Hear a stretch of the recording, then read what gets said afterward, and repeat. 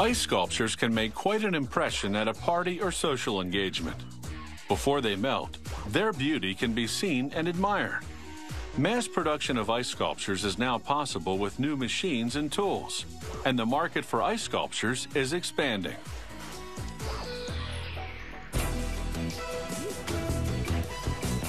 It's a curtain of ice, and it's in demand for big events.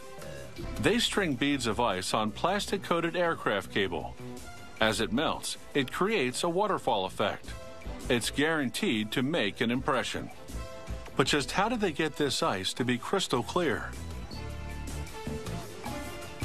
They start by tucking a plastic liner into a big tank.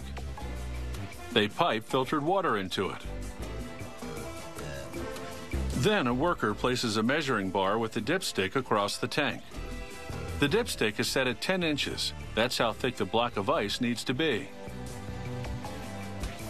He clamps electric submersible pumps on each end of the tank and positions them underwater at a 45-degree angle. These pumps are key. They keep the water moving, forcing bubbles and impurities to the top, while clear water below freezes. He shuts the lid to allow the water to freeze. 24 hours into it, he'll remove one of the pumps. 3 days later, he probes the ice under the watery surface with a pick. It needs to be level, so he checks the entire ice surface with a measuring bar. Next, he siphons off the excess water with a wet vacuum. He'll take off a couple of buckets full.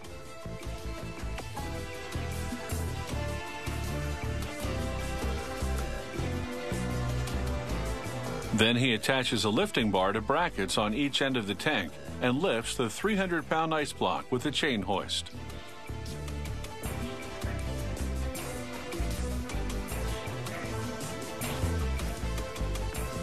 Now he peels away the plastic liner and inspects. The ice has to be absolutely perfect, no clouds, cracks, or impurities. Because water expands when it freezes, the block is a bit too thick.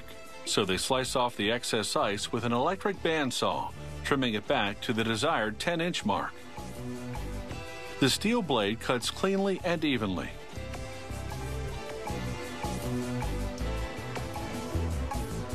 He slides the extra pieces of ice into a heated pit where they'll melt and be recycled back into the system. Before the ice is carved, they put the design on paper. The artist is sketching a liquor luge, 2 vodka bottles made of ice through which drinks will flow. Now it's time to cut the ice. The block turns on a special lathe. Then they propel an electric router across the spinning block. The sharp edges of the router cut into the ice.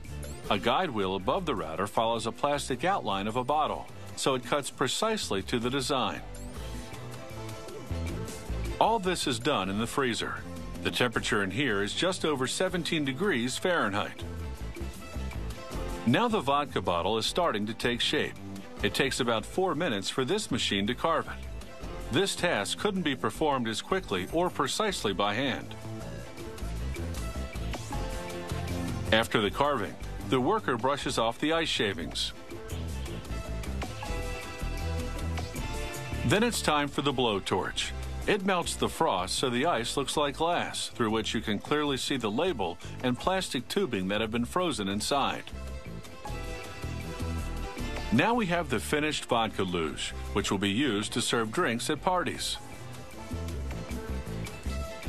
The barman pours the drinks through a funnel at the top, and the drink chills all the way down to the martini glass.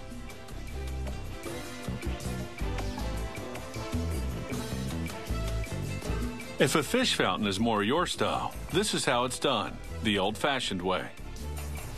The sculptor armed with a chainsaw shapes the ice, following a cardboard template. She smooths the ice with an electrically powered disc grinder, then cuts in detail by using a die grinder with a triangular bit. She dusts off the snow, and then polishes the ice with a blast from the blowtorch. Now that's a work of art.